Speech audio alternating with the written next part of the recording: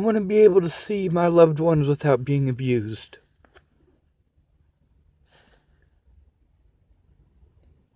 When Natalie rescued me, it was from the abuse by the Boulder Police Department.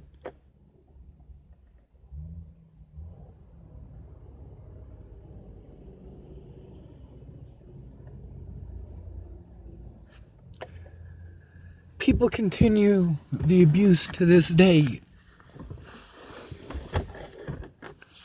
I had to depend on people with a history of abusing me.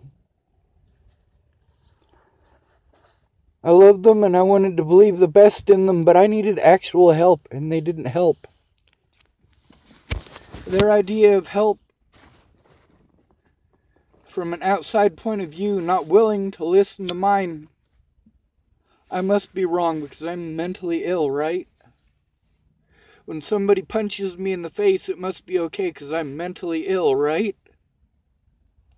When an officer refuses to take my report, it must be okay because I'm mentally ill, right?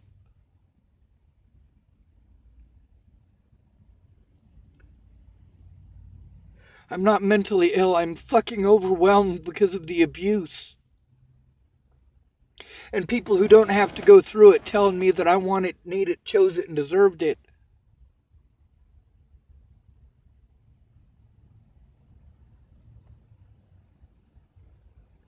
Is it that fucking complicated, Alicia, for you to say, no, Sean didn't fucking rape me.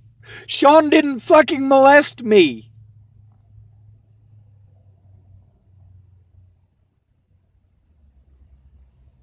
You're damn right I'm speaking out on YouTube and Facebook. I wasn't allowed to go to court! God damn it! God fucking damn it! God damn it! Ah! Jesus fucking Christ! Kill me! Kill me! Fucking end my pain! Please!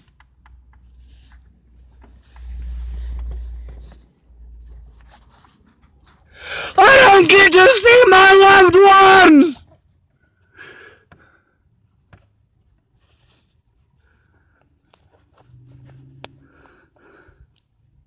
Lots of people tried to come forward.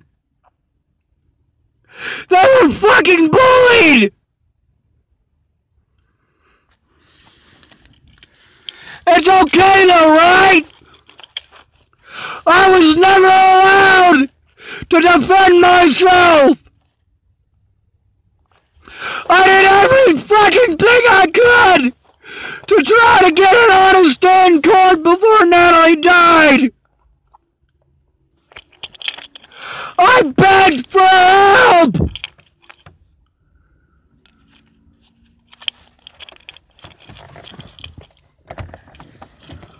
It's okay to abuse people you consider mentally ill. The cops do it, the fucking courts do it, and make some great fucking money. But you don't give a fuck because it's not happening to you.